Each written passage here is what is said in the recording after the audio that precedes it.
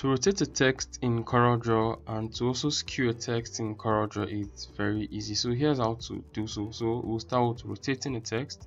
So we'll have a text here. So we select the text, or you highlight the text, and then you notice these nodes that are around it. This, I'm talking about this black little squares around the text. So once you click on it again, then it changes, so you can drag it to whatever angle you want.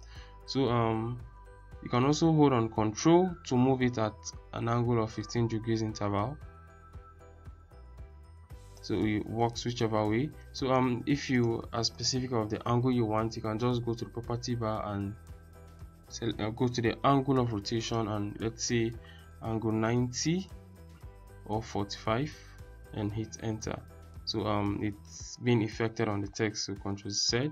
Alright, so here's another trick on how to rotate a text. So once you click on it again, so you notice this center point here, so you can actually move it to whatever area within the text. Alright, so we'll move this to the text baseline. So once we rotate this, the center point starts from where we placed it, so you can drag it to whatever angle of your choice. It moves 360 all around, so you can duplicate,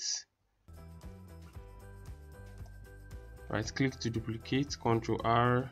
So you can be creative with this and play around and get something awesome, maybe with a shape or some other thing. Alright, so it's also applicable to paragraph text. So you just click on it again, then you rotate it.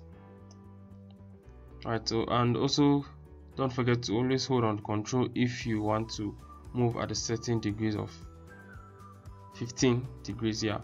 Alright, so the last one is how to skew text. So it's almost the same process, but there's a little difference. So you click on it again, then rather than coming to this area, you come to this area here and work with it. So you drag to skewing, or more like slanting the text. Alright, so just drag to the bottom, drag depending on your how creative you can be or what you want. So you just play around with it. So that is it, guys, on how to skew and rotate text in CorelDraw. It's very simple and very easy to do. Alright, guys, if you found this video helpful, do all this on that subscribe button, turn on the post notification bell to get notified whenever I upload new videos, and don't forget to like, share and drop a comment and let me know what you think about this video. Thank you for watching, and I will see you on the next video tutorial.